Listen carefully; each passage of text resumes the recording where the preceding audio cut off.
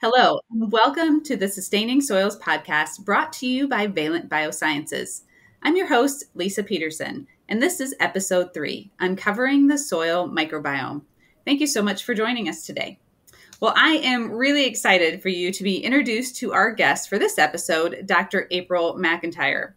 April earned her Ph.D. in microbiology from the University of Wisconsin-Madison, where she focused her Ph.D. on bacterial wilt diseases in tomatoes. After her PhD, she remained at the university as a postdoctoral researcher. And in her role there, she isolated and characterized environmental microbes to create synthetic communities. For those non-researchers like myself, she helped find microbes that optimize nitrogen fixation for corn and sorghum. April recently joined Valent Biosciences as a soil microbiologist.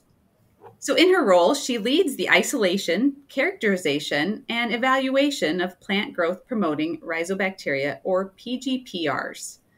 She'll also be responsible for the design of laboratory and greenhouse experiments to evaluate PGPRs and AMF mixtures for their enhancements of plant growth and their impact on soil health.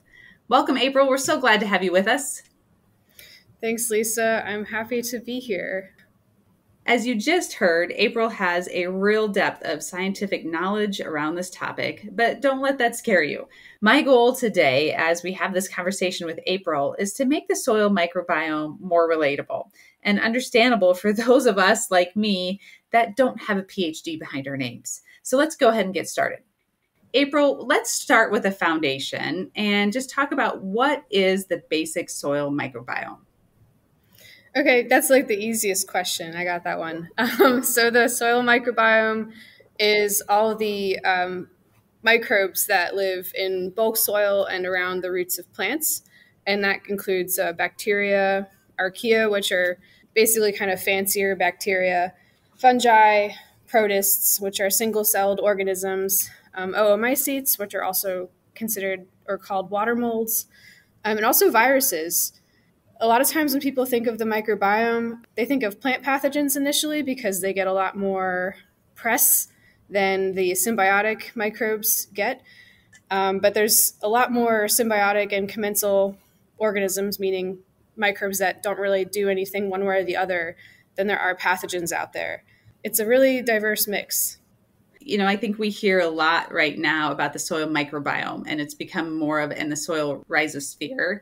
It's become more buzzwords. So as people are learning more about the soil microbiome and the rhizosphere, why is it important? How is that impacting us as growers right now? When I look at a pile of dirt, or like the soil rather, I should say, I'm always like, what's in there? What's alive? Because it's a lot more alive than people, I think, realize. And it does a ton of stuff for people, for health, and for the environment. For me, there's like 5 things that it primarily does. The biggest one is nutrient cycling. And then the microbiome also contributes to crop protection, greenhouse gas reduction, plant growth promotion, and also just generally soil health. I really want to focus a lot on the nutrient cycling because as a farmer, as a producer, understanding how that works in our soil has a direct impact on our crops and the productivity of our crops. So let's start with nutrient cycling. Okay. Yeah, that's actually one of the biggest points I wanted to get across is that basically nothing moves in the soil without microbial assistance. So the big 3 that I want to talk about are nitrogen and phosphorus and carbon.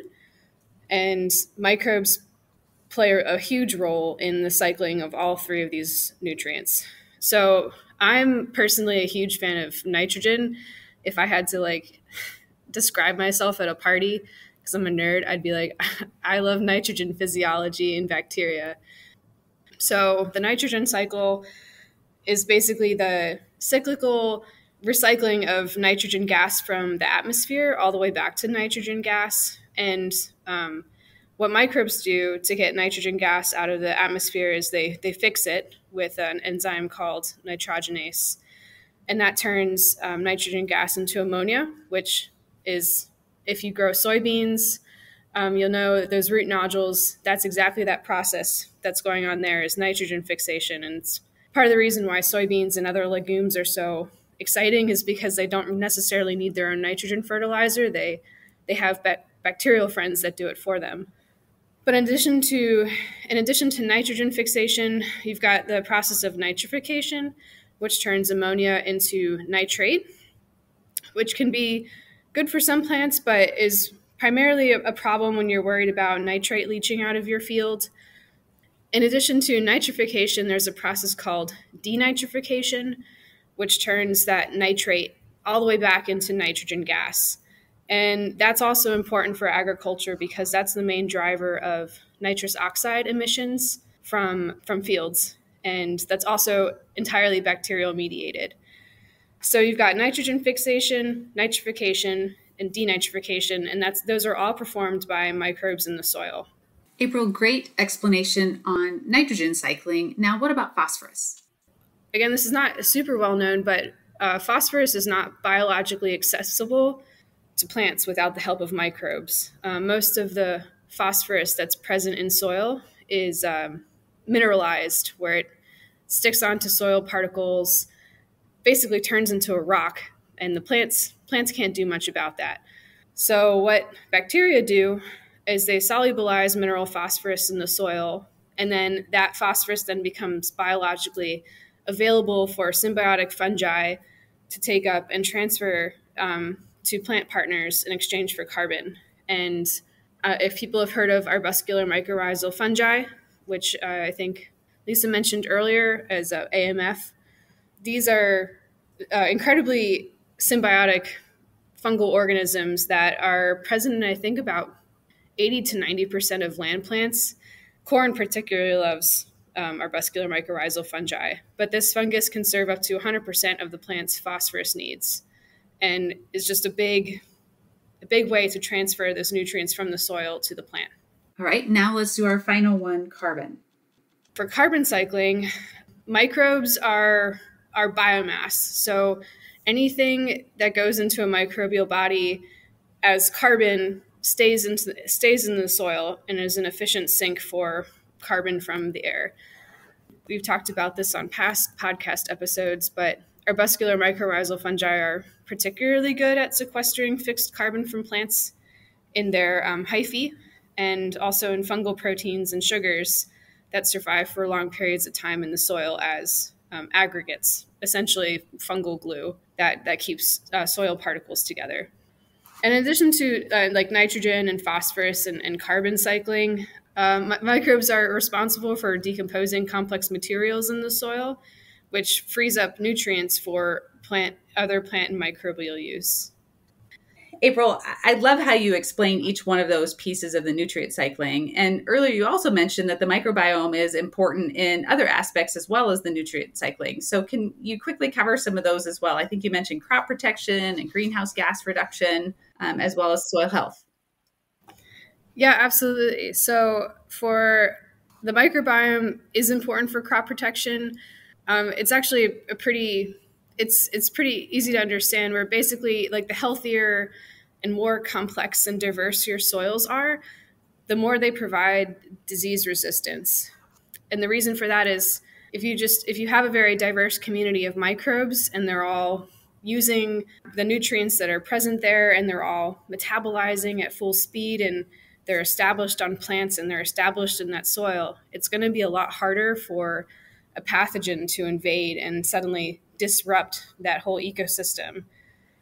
And I think we've been talking, you think about our last two podcasts too, we've really focused on that soil health piece. And I think folks and producers and farmers and growers as well are all starting to look at soil health a lot more and paying attention to that and how the soil interacts with all the other things that we're doing as far as crop protection and fertility. So I think you make just such a great point there of, we're recognizing we've got to have a more diverse and healthier soil and to pay attention to the microbial activity in the soil. Yeah, absolutely. April, anything else that we miss in discussing why the microbiome is important? Like I said earlier, a lot of people tend to focus on plant pathogens, but there's a lot of microbes out there, including plant pathogens that have really intricate pathways for interacting with plants, and a lot of these pathways are directly stimulating plant growth. So the microbiome, I would say in general, is really good for plant growth promotion. Microbes produce compounds that make plant roots grow. Microbes also produce compounds against other microbes to prevent pathogenesis. So there's some microbes out there that are marketed as biocontrol organisms. Microbes also help plants tolerate heat and salt and cold stress. I don't know if people have heard, but there's a cool grass out in Yellowstone that can only grow in really hot soils, basically because it has a fungal symbiont that lets it tolerate that heat. So that's a really blatant example. Excellent. Well, thank you. April, we just had a lot of discussion on how important the microbiome is. So now my next question is, what can I do to change the microbiome? How can I affect it? Sure. So I can see how the microbiome would seem like this big, immovable object, and like there's so much diversity and there's nothing you can do to influence it. But actually, it's an extremely malleable thing, and it changes throughout the year. It changes depending on the type of soil you have.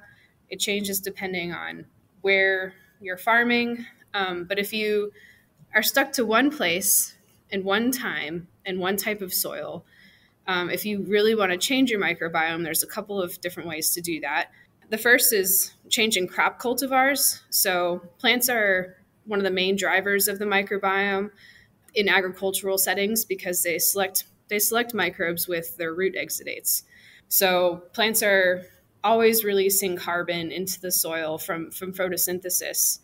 And in addition to that carbon, which will naturally attract microbes, they're also releasing other chemical compounds into the soil, which some microbes are more interested in than others, and can actually also be antimicrobial to some extent. And if you have crops year-round in your soil, if you are lucky enough to live in a place that is that warm, or you're using cover crops throughout the year, then you're constantly releasing carbon into the soil for microbes to use, and you're constantly enriching your soil for biodiversity and for maximum nutrient output. Another thing you can do to change your microbiome, so the kind of soil that you have is really important, like how much carbon is in the soil, how aerated is it, how much sand to clay to loam ratio you have, and how often is it tilled. Those things will all very dramatically affect the microbiome, as well as the climate that you live in. I like this example that I went to the University of Wisconsin, and I lived in Wisconsin for 7 years, I guess, and it's a really great state for vegetable production because it's so freaking cold that in the wintertime, many pathogens that would be present in warmer climates, they die. So, and that really affects what you have in your soil and the microbiome as a whole. Yeah, and another thing that can change your microbiome are farming practices. So, I mean, this depends on your needs and what the disease pressure is in the place that you're living. But for example, we know that fungicide application reduces the diversity of native fungal communities. And while it's also reducing like pathogen pressure, you just have to think of the trade-off between, how bad is my pathogen pressure versus how much do I want a diverse, like arbuscular mycorrhizal fungus community for phosphorus uptake, for example. So the less native fungi you have, it lessens the amount of nutrients that plants can access in the soil and increases the reliance on chemical farming, which is one of the reasons why we advocate for the use of using arbuscular mycorrhizal fungi inoculants, since current conventional practices for farming, especially in corn production, suppress AMF colonization. So does having specific kinds of microorganisms mean that I have a healthy soil? Yeah, that's a good question. It depends on the support that your microbes have. I mean, they're just like us. They need their food, they need their shelter to some extent, whatever that means in the soil, whether it's a plant root or a pocket of oxygen with a lot of carbon. So if they don't have the right conditions, they won't necessarily thrive and perform important ecological services to max capacity. So April, that helps me, that you say it really depends on what type of support microbes we have as far as if we have the healthy soil or not. So I guess that leads me to the next thought, and the next question is, well, then how do we know what we have? Like, how can we identify that and know that we have the right microorganisms for what planting practices and growing practices that I'm doing? So that this falls under the category of like biological indicators of soil health. And I think that there are probably two methods that producers and growers might be the most familiar with. So the first is called phospholipid fatty acid analysis, or better known as PFLA. So this is an analysis of lipids that are present in the soil. So every organism, even multicellular organisms, all cells have a membrane that are made of lipids, which are essentially just fats. And these cell membranes break down very quickly after death. So PFLA is looking at different kinds of lipids in the soil. And so it's actually an indicator of living microbial biomass, since those lipids don't tend to stick around very long after microbial death. So this is a good way to quantify the microbial biomass in your soil. And also, different microbial organisms have different lipid profiles in their cell membranes. So it can actually give you a breakdown of the abundance of bacteria to fungi to protists, etc. So why is PFLA important? It's another tool that can tell us more about the biology of the soil. But even though it's a good indicator of living microbial biomass, it can't identify down to like the species or genus of organism that you have in the soil outside of very broad biological kingdoms. All right, so let's dive into that other technique then, because I'm thinking about how do I make this practical for me as a farmer, right? And what do I need to look at? And, there's just so many different things, and we're learning so much that sometimes it can feel a little bit overwhelming of how do you quantify things. I would say generally for PFLA, like more microbial mass is probably better. And that's probably the most useful thing to take away from an analysis like that. April, it seems like there's just so much here to think about. Is there any other technologies that allow us to measure the soil microbiome? Yes. So another technology that I think producers might be becoming more familiar with is microbial barcode identification, or in academic science speak, we call it meta-amplicon sequencing. But just think of it as like, barcodes that you would scan at the grocery store. So what this technique does is it isolates bulk microbial DNA from the soil. So DNA, just like what we have in our cells, that's the blueprint for life. Microbes also have that. And what's interesting about bacteria and archaea and fungal species in the soil is that there are parts of microbial DNA that are very highly conserved. So they're the same, it's present across basically all microbial life, but there are pieces of that very conserved region of DNA that are very much not conserved and are essentially different from every single species. So it's essentially like a microbial fingerprint that you can use to tell down to the species level what kind of bacteria or fungus you have in the soil, and also their abundance. So it sounds like to me, and correct me if I'm wrong in this, that there's some great technologies that are coming down the line. And I assume that those will only continue to get better, and we'll get better at understanding the testing and how that information we're given back from the testing, how we can use that to impact. So it feels like we're kind of on the cusp of this technology yet. Am I right there or wrong? Is it more advanced than I think it is? No, I think you're absolutely right. We can generate a lot more data at this point than we necessarily have the functional research to back up for that data. So we can make a lot of interesting assumptions about what the soil is doing, and we know a lot more than we ever have since since sequencing became cheap enough to do this within like the last decade. So as people probably know, like academic science, sometimes it can happen very quickly, but a lot of times needs a lot of time to catch up.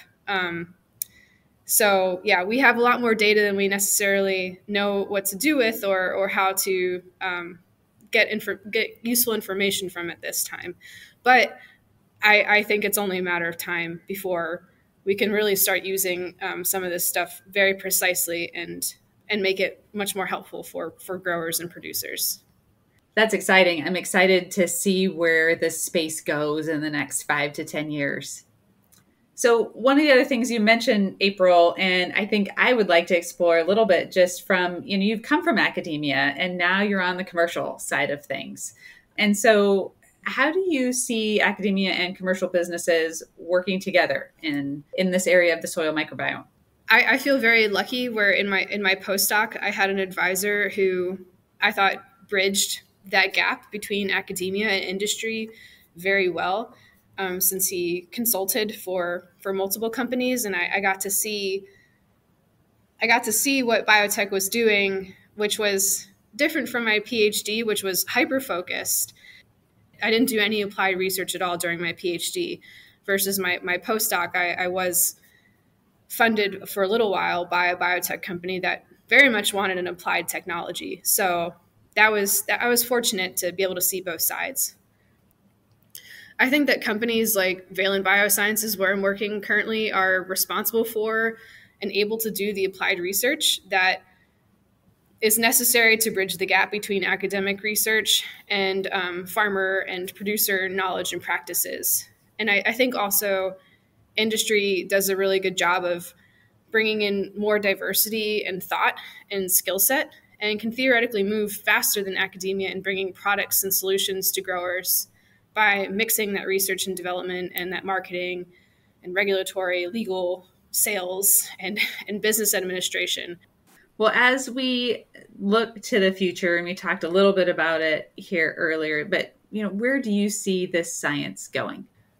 Yeah, so I think I mentioned earlier that we can generate a lot of data about what kinds of microbes are in the soil and what they're doing, but I definitely think that the research to back up the claims that are put forth by companies like Pattern and Trace and Ward Labs, I think that research is coming very, very quickly, and that's a joint collaboration between, I think, academia and also industry, especially since here at Valent we have our own soil health initiative, and that's something that we are very interested in is how can we use that data and what does that mean for farmers. And that's definitely something we're addressing with our long-term soil health projects.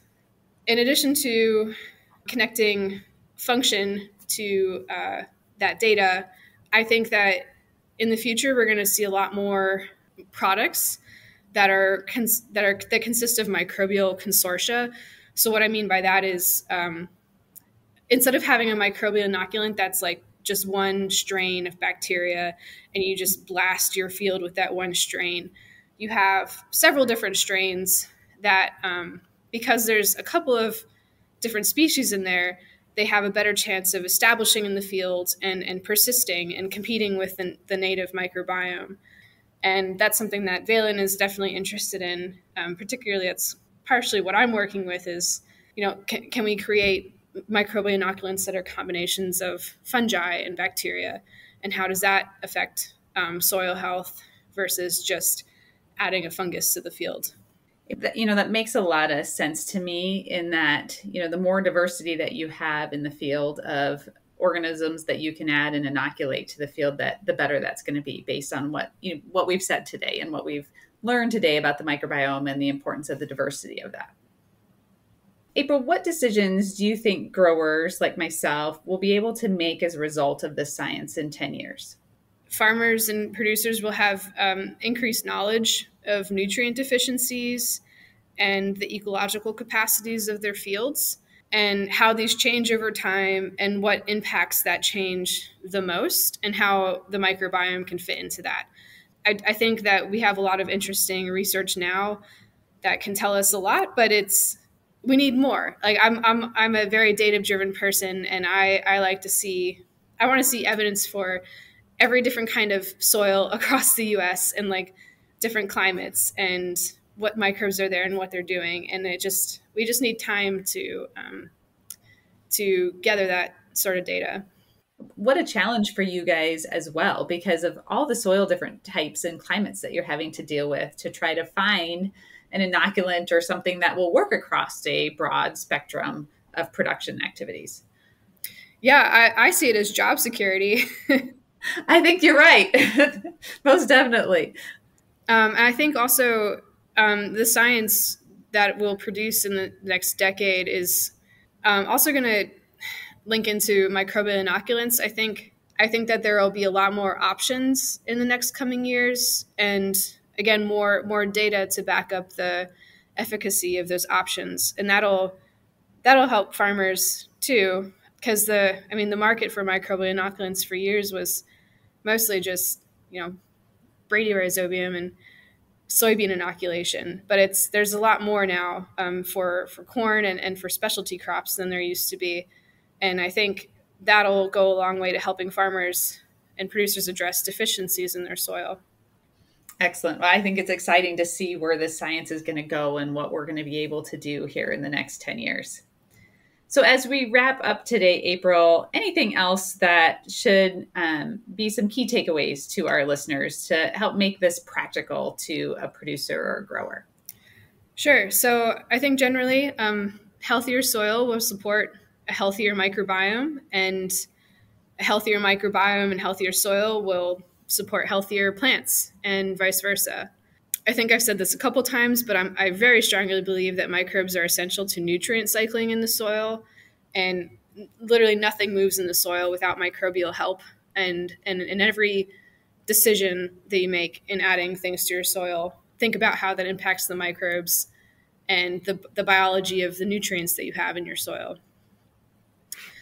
And also another takeaway is is that the field of biological indicators for soil and crop health is a very new field, and the research needs to catch up. But even then, like, many of the claims that companies make biological sense, and I still think that even though we need more research for some of these tools, they can still be used as a valuable tool for deciding what to amend your soil with in terms of microbial inoculants and fertilizer. And I would say also farmers and producers probably know best what to do, and this is just another thing they can add to their toolkit for making those decisions. Thank you, April, and thank you for your time today. You've done a great job of really bridging the practical with the scientific and how that crosses, and how as producers we can look at our soil microbiome. And I also want to say thanks to our listeners for joining us today and listening into our conversation with Dr. April MacIntyre about uncovering the soil microbiome. This has been the Sustaining Soils podcast, which is brought to you by Valent Biosciences. Don't forget to find Valent on Twitter at Valent Biosci, LinkedIn and YouTube at Valent Biosciences, and our website at valentbiosciences.com. Once again, I'm Lisa Peterson. I look forward to having you join us for our next episode.